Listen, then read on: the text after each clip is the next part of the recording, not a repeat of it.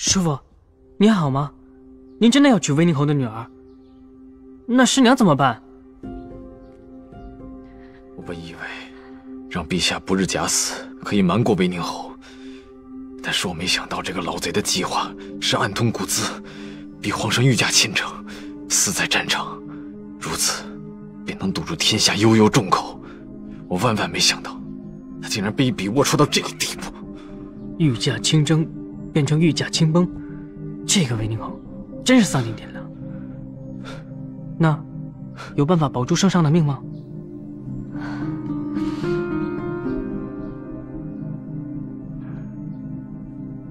我唯一信得过的人，他去或许行。师父的意思是让师娘去保护圣上，但是太危险了，我不能再利用他，我已经对不起他了。可是师父，连我都看得出来，师娘她是真的想帮你。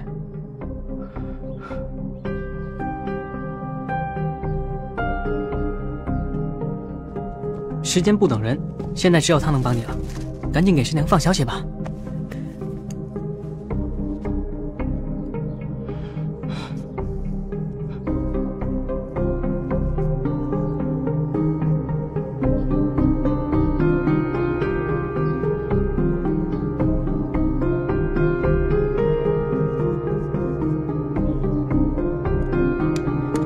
师傅，给我吧。师傅，师傅，哎呀！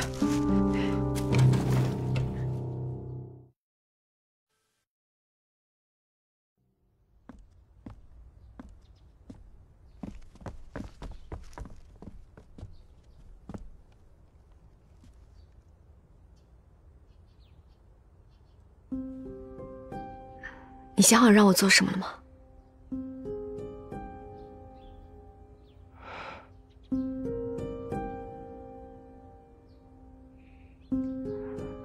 陛下去沱州御驾亲征，你随军护驾，保他一路周全。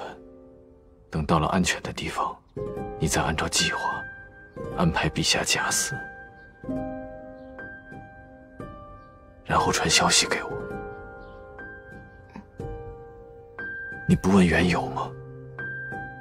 我信。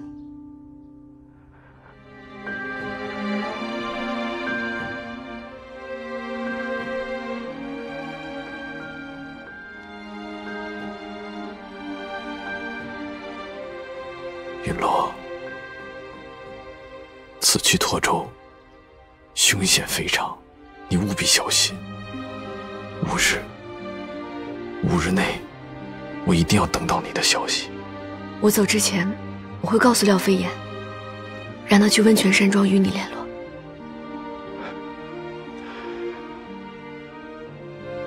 你去涉险，可我却要。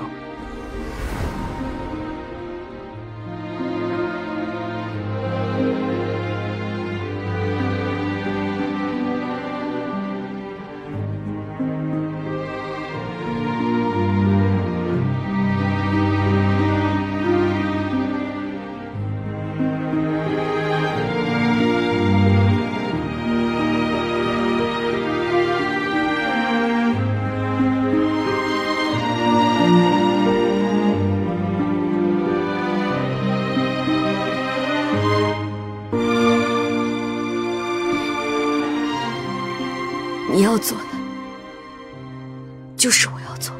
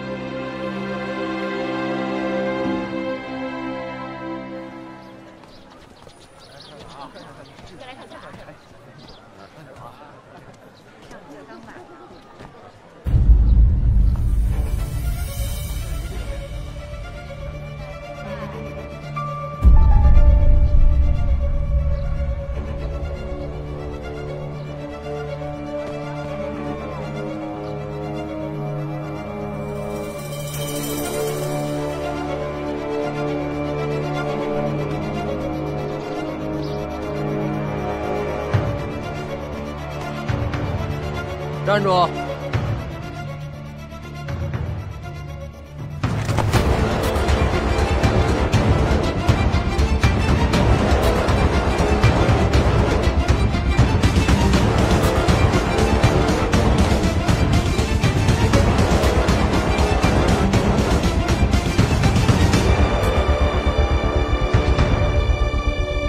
你跑到这儿来做什么？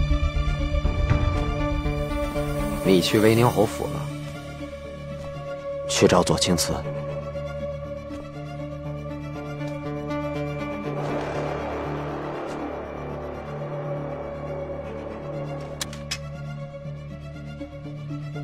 到底发生了什么？你为什么会变成现在这个样子？这个样子，这样不好吗？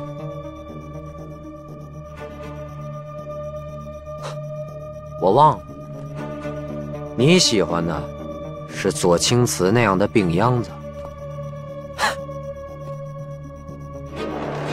你找他做什么？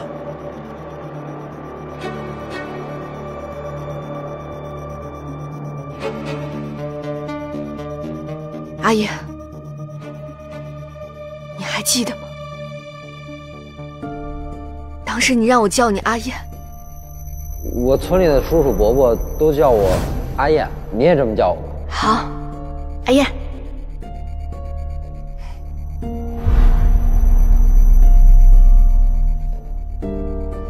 那时候的你，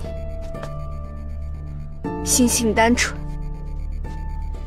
黑白分明，直来直去，从不在乎任何人对你的看法。对你好的人，哪怕只有一点，你都可以两肋插刀。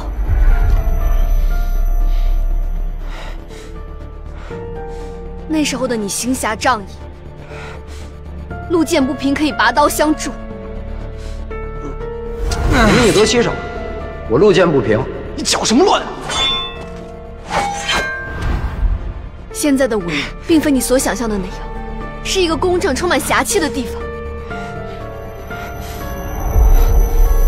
你有你的正阳规矩，我也有我的。我认定阿飞是好人。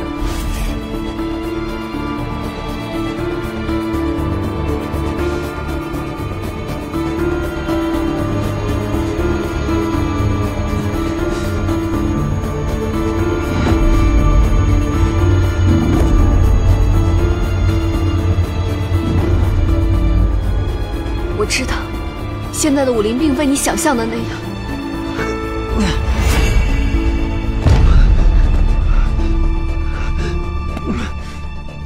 你我的至亲都已经不在。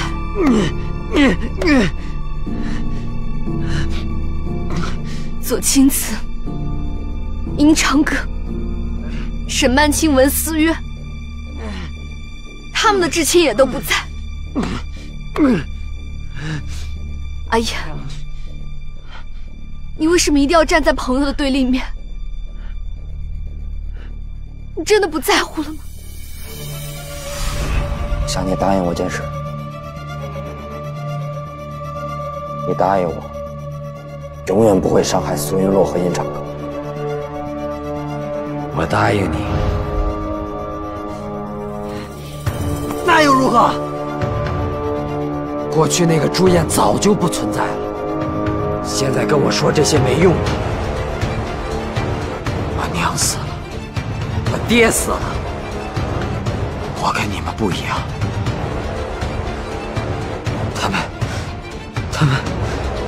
他们逼我的，现在你也来逼我，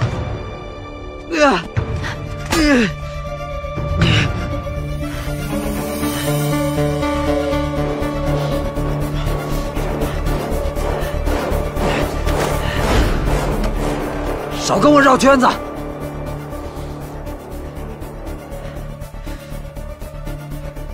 你去威宁侯府做什么？左卿辞让你做什么？我是不会跟你说的。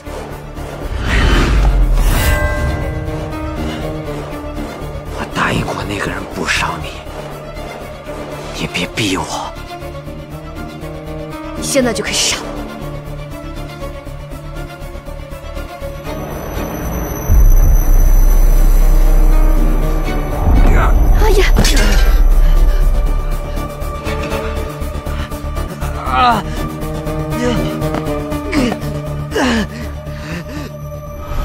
你为什么对我这么好呀？我不会让你出事的，无论如何，我都不会让你出事。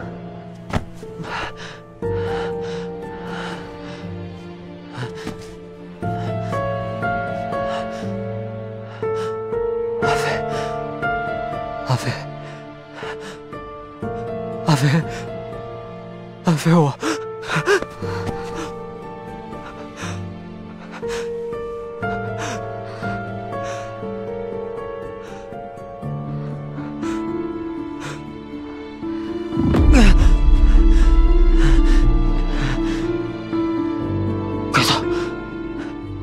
快走！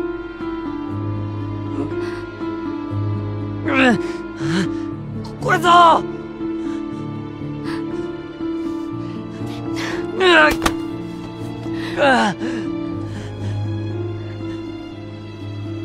快走！不要再靠近我！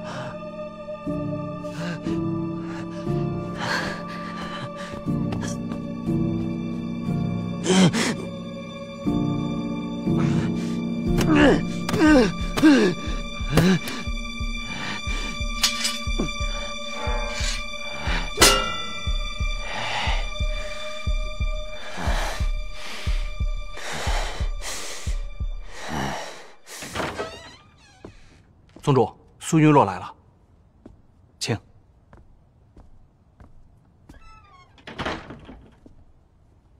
见到左卿辞了。你推测的没错，左卿辞原本与圣上联手设计，想要除掉威宁侯，但现在情况有变，圣上被逼御驾亲征，这一路上必定有威宁侯的伏笔，所以左卿辞让我随驾亲征，护圣上安全。然后再按原计划放出圣上假死的消息，让威宁侯放下戒备。威宁侯本想借着御驾亲征，取孝明帝性命，左卿辞将计就计，让威宁侯认为孝明帝真的死了，就在他最得意的时候，反将他一军。这几日他会去温泉山庄药浴，你们要见他的话，去那儿就可以。司马大哥，我走之后，麻烦你一定要护他周全。护不了，你活着回来，亲自护他便是。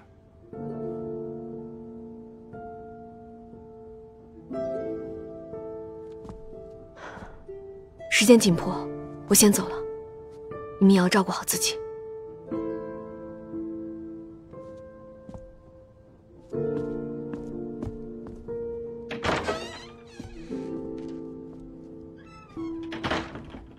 温泉山庄，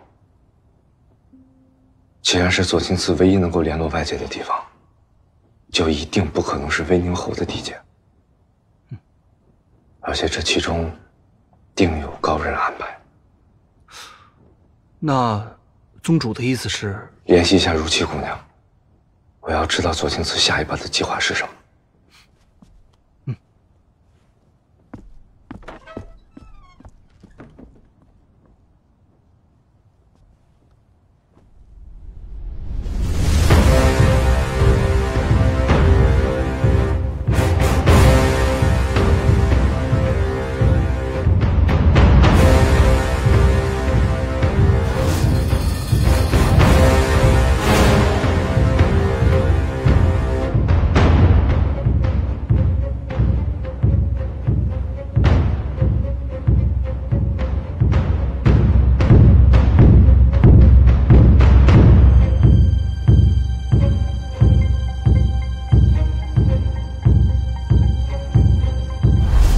陛下亲征的高手已经安排妥当，他们会以亲兵的身份随大军出发。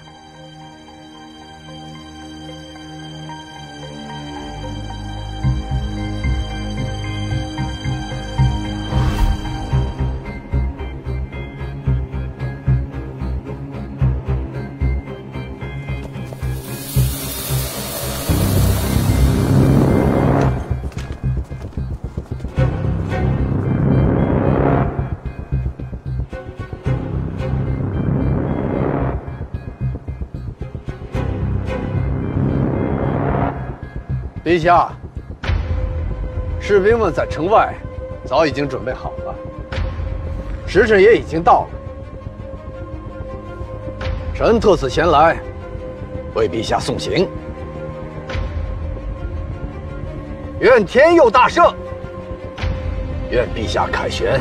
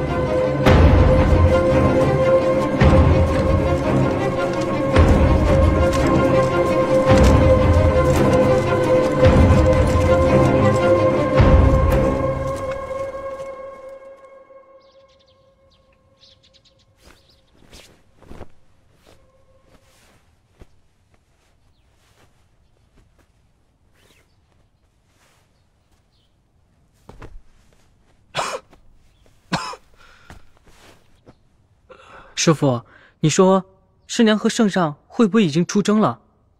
不管他们有没有去，云洛一定会安排山水渡的人过来接应消息。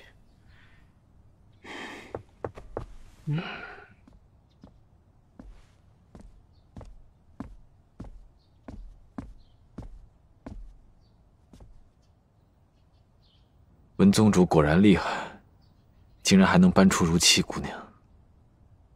公子言笑了，都是如期的主子，现在又在同一阵营，有用得着如期的地方，如期自当从命。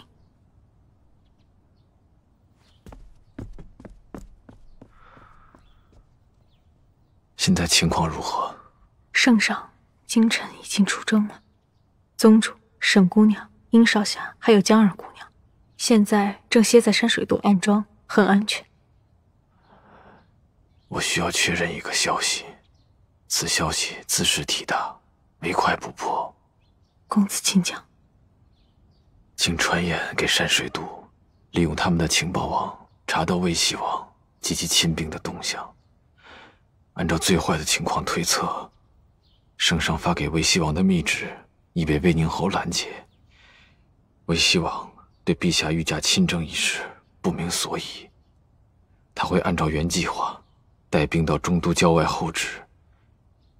我担心魏宁侯早已知晓此事，届时会以谋逆罪将他拿入诏狱。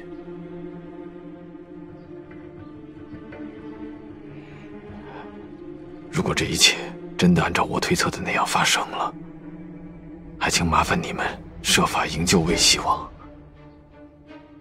明白，如期这就去办。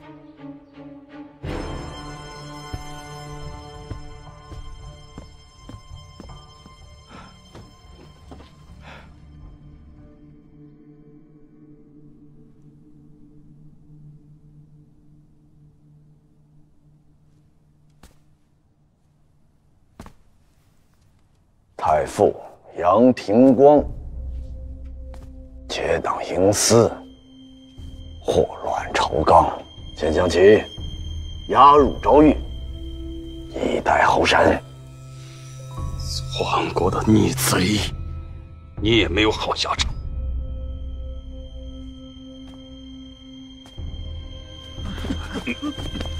起来，走，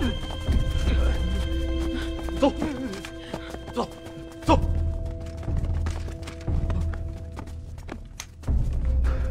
篡国贼子，人人得而诛之。不言，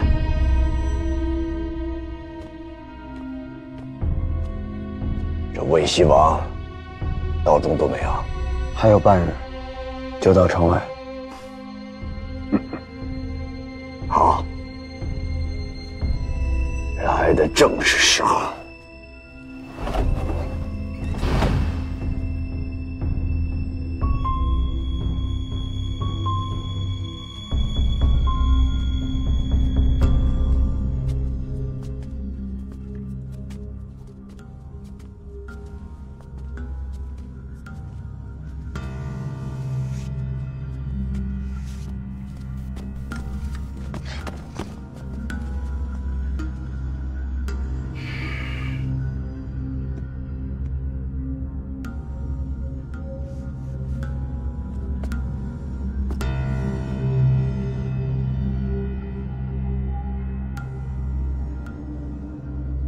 王爷，别来无恙啊！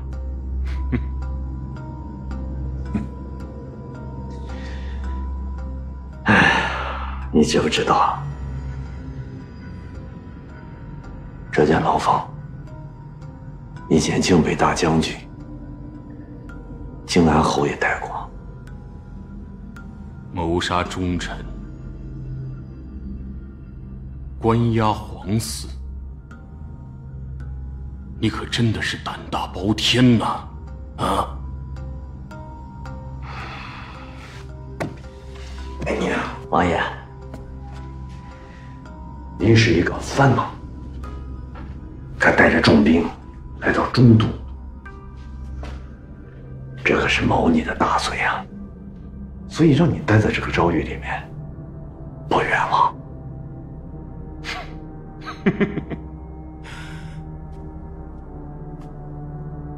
大圣自有律法，轮不到你鸠占鹊巢，独断专行。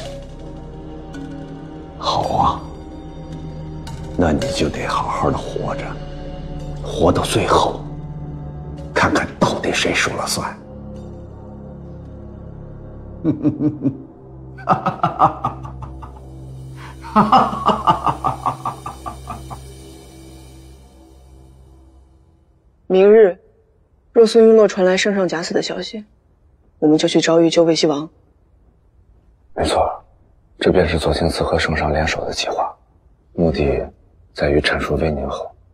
届时，圣上会联合魏西王，以讨伐逆贼的名义，攻魏中都。左卿辞和当今圣上联手，他到底是什么人？左卿辞便是靖安侯之子胭脂。所以他要去赤焰山拿山河图，所以他要回中都。他如此牺牲自己，就是为了杀掉魏宁侯。没错，想要彻底击败魏宁侯，只杀他一人远远不够，必须将其全部党羽连根拔起。那我们现在能做什么？等苏云落传回圣上假死的消息，我们便按计划行事。但倘若苏云落没有传回来消息，那我们不会的，阿洛不会有事的，他一定会平安无事传消息回来的。左郎中为的不只是为父报仇，更是天下太平。左郎中跟阿洛都不会有事的。希望如此。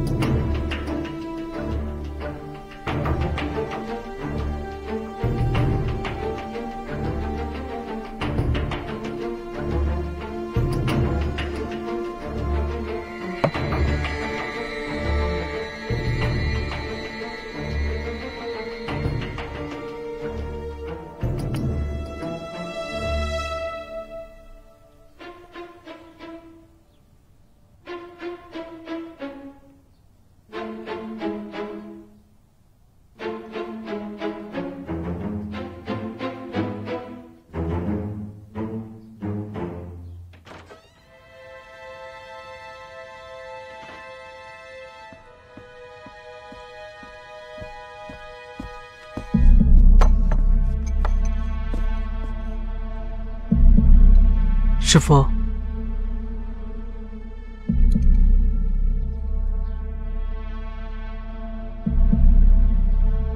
别急，这山长水远的，消息哪能传那么快？再等等，先把药喝了吧。这已经是第5天了，银洛还是没有传消息回来，我有些担心他。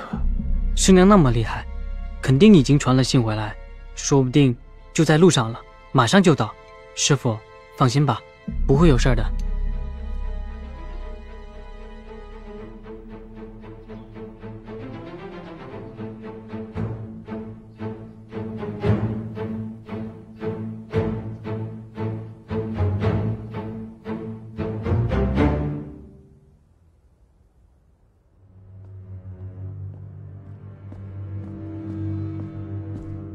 侯爷，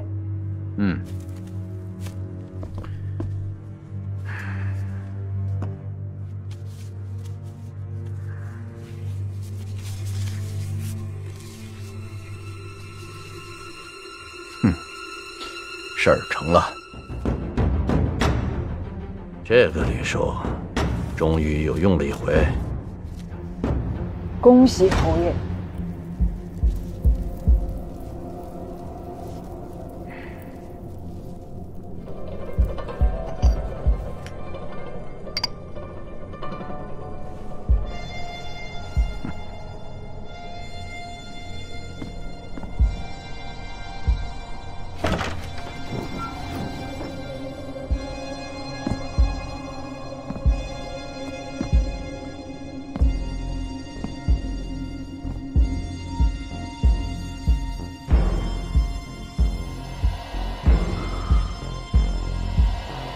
陛下驾崩了，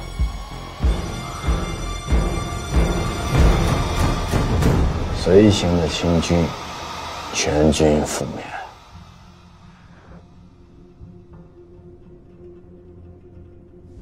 恭喜侯爷！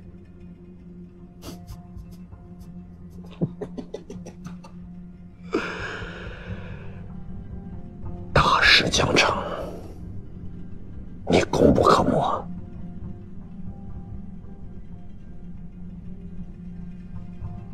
行了，好好的准备明晚上的大婚。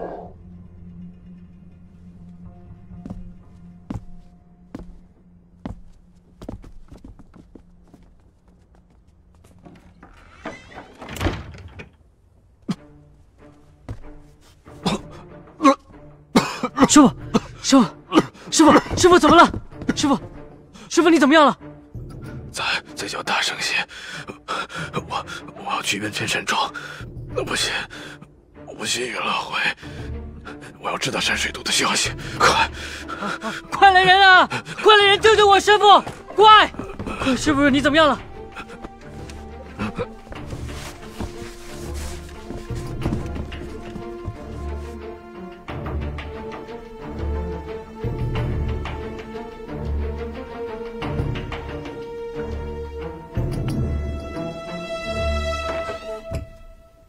苏云洛有没有消息？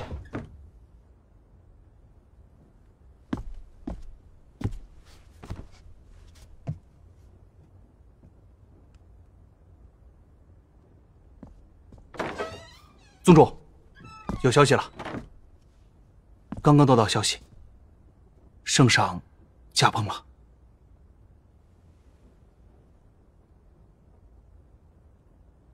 有没有苏云洛传回来的消息？暂且没有。我不相信，苏云洛这么机灵，一定没事的。少如期去温泉山庄。倘若左卿辞要见我们，一定会去那儿。是。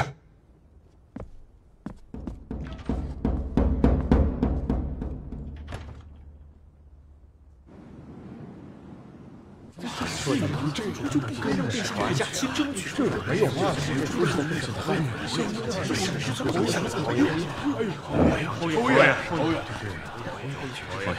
侯爷，拜见侯爷，拜见侯爷，侯爷，侯爷，拜见侯爷，侯爷。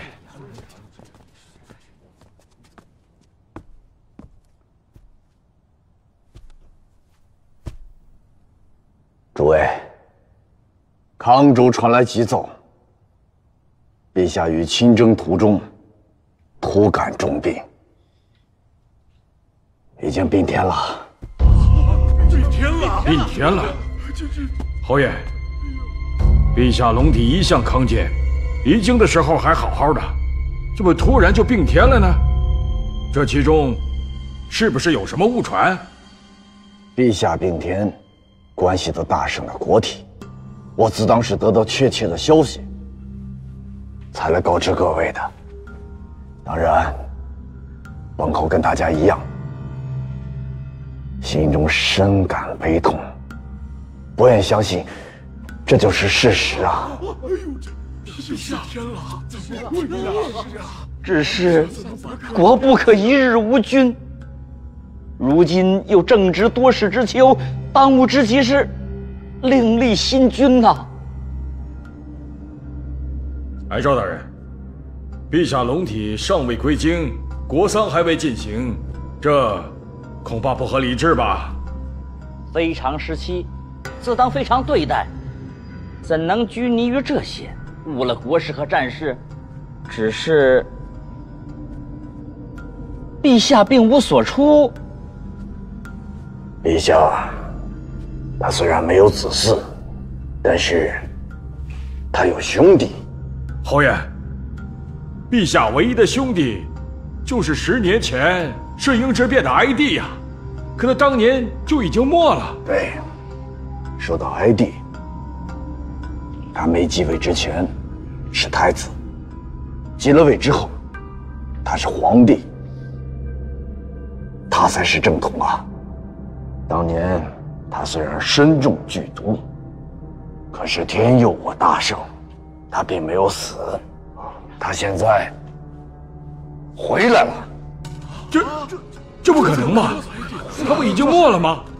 这既然如此，还请侯爷以国体为重，为大圣的江山和子民负责，复立哀帝。侯爷治国，国体为重，复立哀帝。好，那我们就顺应民意，复立哀帝。顺应民意，复立哀帝。顺应民意，复立哀帝。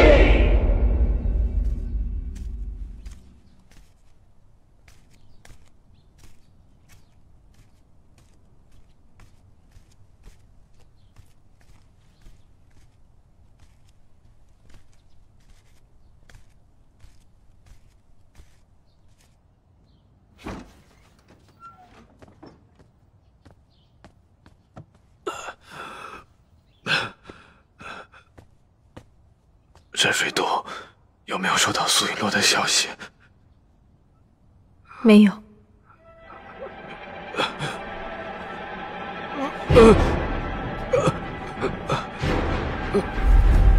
师傅，师傅，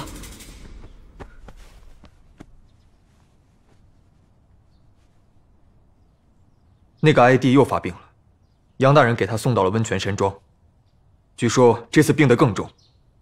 还胡乱喊什么云落。你刚才说什么？那个哀帝又发病了。不是，之前圣上驾崩。哦，随行亲兵全部遇难。随行亲兵全部遇难。左卿辞发病，叫苏云落。难道苏云落去见他是为了？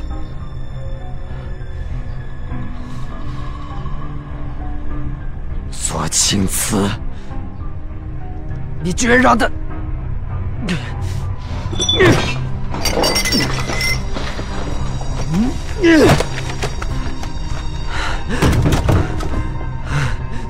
令主，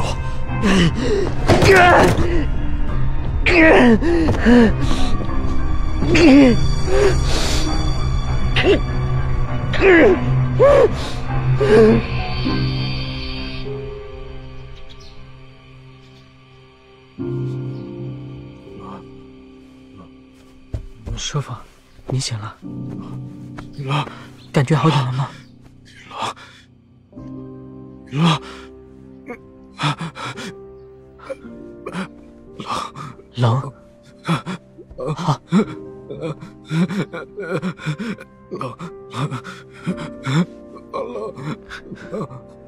好。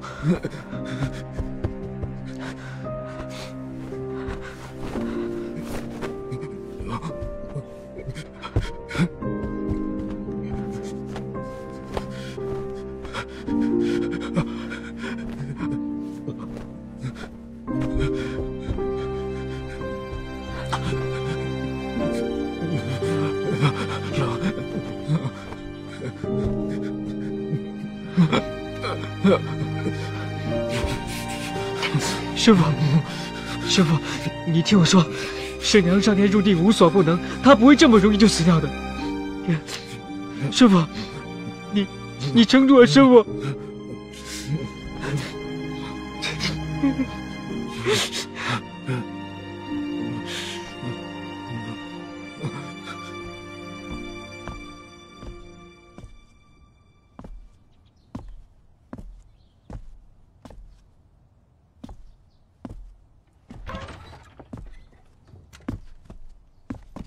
走郎中怎么样？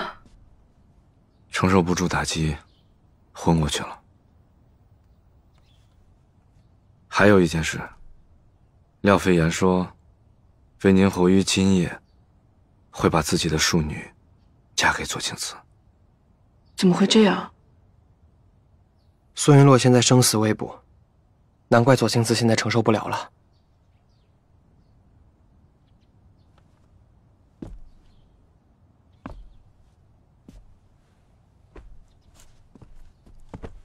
左青辞假扮哀帝，让孝明帝假死，为的就是让魏宁侯相信自己，把自己扶上帝位，最后再搬出没有死的孝明帝，从而揭穿魏宁侯的阴谋。魏宁侯先让自己的女儿当上皇后，之后找一个机会杀了左青辞，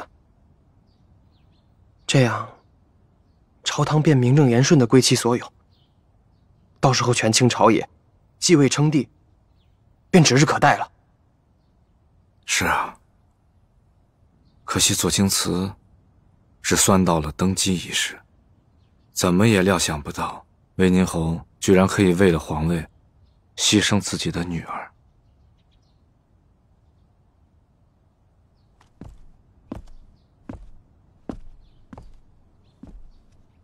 司马大哥，你相信苏云洛还活着吗？我在极寒之地，他埋伏了几个时辰杀掉瓦格雪狼。在赤岩沙，他单枪匹马冲入法场救下左青辞。在事件大会上，他接了正阳3掌，然后打败我。他每一次绝处逢生，靠的不是运气，是信念。他相信自己，相信左青辞，当然还有我们。是啊，以他的性子，确实没有那么轻易服输。那么，我们对他是不是也应该有些信念？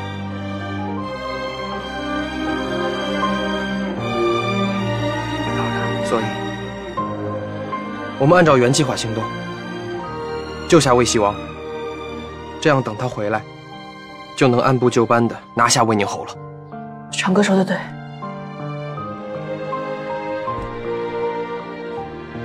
我要先救出魏西王。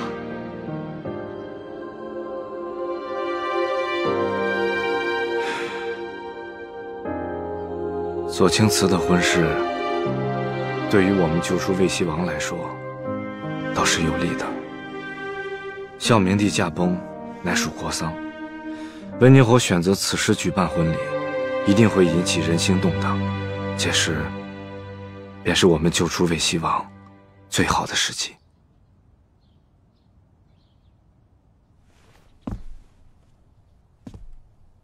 但劫狱凶险，一切小心为上。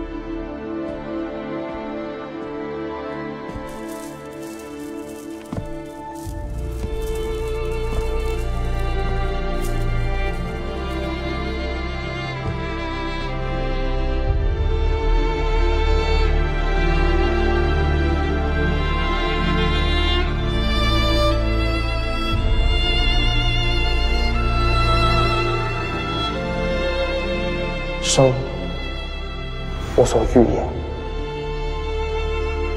义，亦我所欲也。二者不可兼得，舍生而取义者也。这难道不是每一个武林中人应该做的事儿？